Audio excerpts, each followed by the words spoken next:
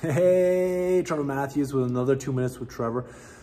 I want to talk to you about resourcefulness and being resourceful. As technicians, we have to be very resourceful. We need to take the time to figure out that equipment we're working on, especially new stuff. Electronic valves, for example. I've been getting a lot of calls over the last couple of weeks asking me questions on our electronic valves and superheat controllers. And I love helping out. I'm not even in technical support, but reach out to me, and if I can help out, I will, or direct you to the right people.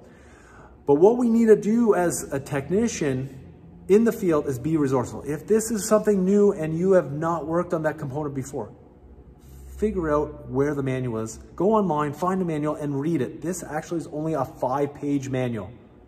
This controller right here, 5 pages. And most of the time when I'm supporting someone and helping them out with it, they're like, at the end of it, man, you're an expert at that controller, Trevor. Thank you so much. And I tell them, I just read that out of the manual for you. So it's not that I'm an expert. I'm just reading the document. So be resourceful, find that specific document for that controller you're trying to learn. The tip I'm going to show you on this controller, if you have a ton of these controllers with the same application, say there's 20 or 30 of them, same refrigerant, same superheat, same setup, there's something called a Hotkey.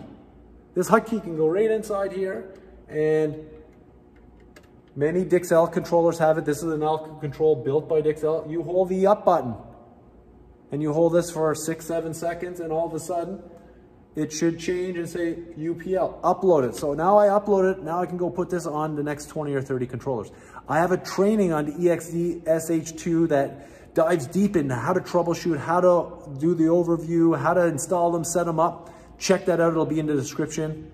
I'd love to hear your questions and comments. Hit the subscribe button, hit the link button. My name is Trevor Matthews. Let's get a conversation going.